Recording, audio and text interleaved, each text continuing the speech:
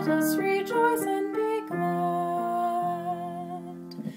This is the day the Lord has made. Let us rejoice and be glad. Give thanks to the Lord, for he is good, for his mercy endures forever. This is the day the Lord has made. Let us rejoice and